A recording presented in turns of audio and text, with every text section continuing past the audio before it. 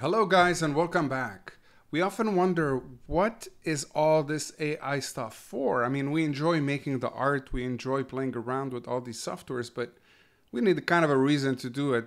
So I always try to think of applications. What can we apply it to? What can we do with it? And one of the things I've done is to customize my desktop. And the way I do that is obviously by changing the background, which you know how to do. Another idea would be changing the icons and the cursor. So let's say we wanted to change this Far Cry 6 icon to this one, or this trash icon to that one.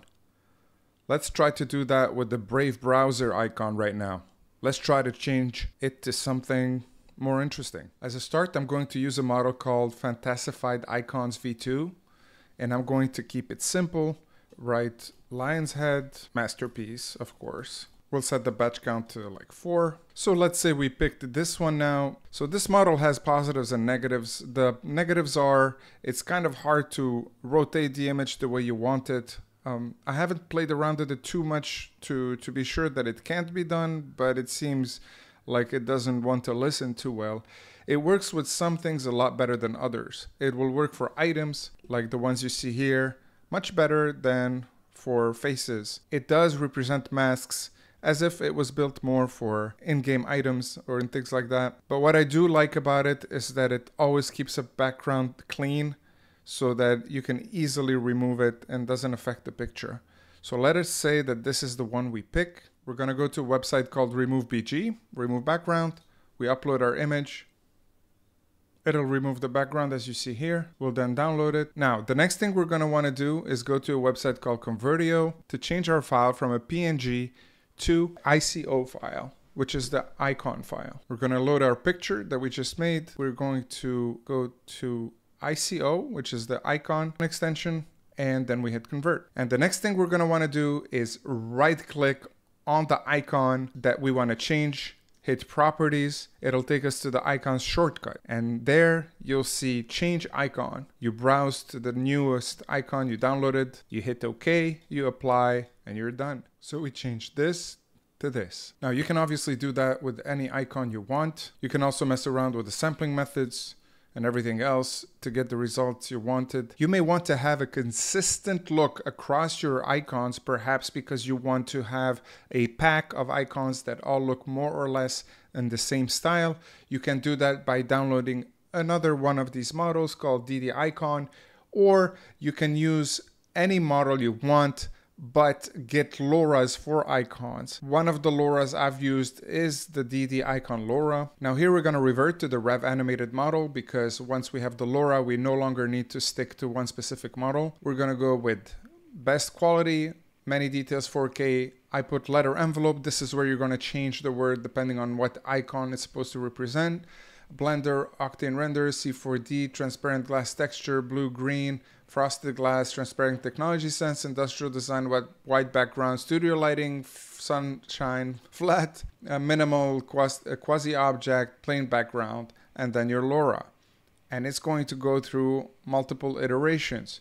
Now, all you're going to have to change going forward is just letter envelope. Of course, all these are made up things to give you a specific kind of look and decide what sort of look you're going for, like a fiery look. The world is yours. You can decide what you want to do. Once you've decided to go for a specific style, you stick to that style for all your icons so you can have a whole pack, which then you can create into a pack and share it with other people, which a lot of people do. Some even sell their packs, their icon packs and their theme packs. Now, the next thing you might want to do is create a custom cursor for your mouse. I've created this sword. You take it again to convert IO, but this time you're going to want to choose CUR, which is the cursor. You're going to go to your control panel, you go under mouse, and here you're going to see a place where you can change your cursor. Now, before I let you go, there's two more things I want to show you that are quite cool. The first one is this AI by Tafi. It is AI text to 3D characters. So we've been talking about 3D characters in these videos so many different times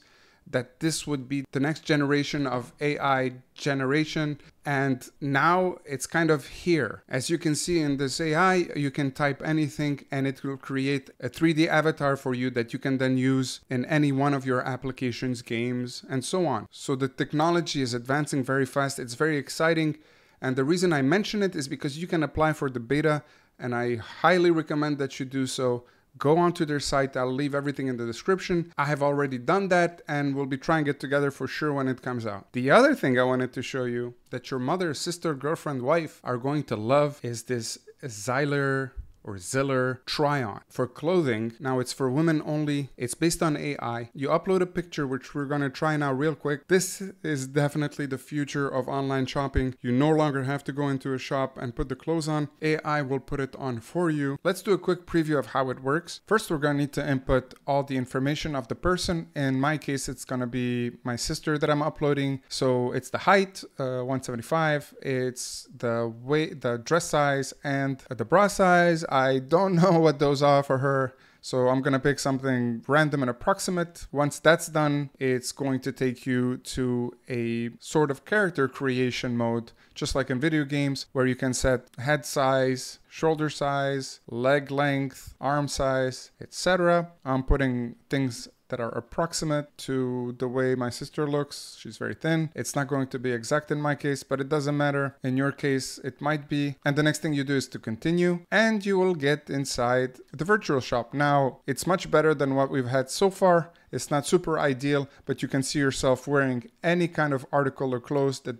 they have in their shop. It looks quite a bit realistic, so you can tell with a lot of accuracy whether these clothes are going to fit you, are going to look nice on you. And I can imagine that in the near future, they'll be using technology like the one that we just saw before this one, where you can create a full 3D avatar of yourself that looks exactly like you, and where you'll be able to wear clothes, put yourself in different situations. This is most certainly the future of shopping, and it is a huge upgrade and a much needed upgrade, and quite a late upgrade when you think about it. Well, there you go, folks. That's the updates for today.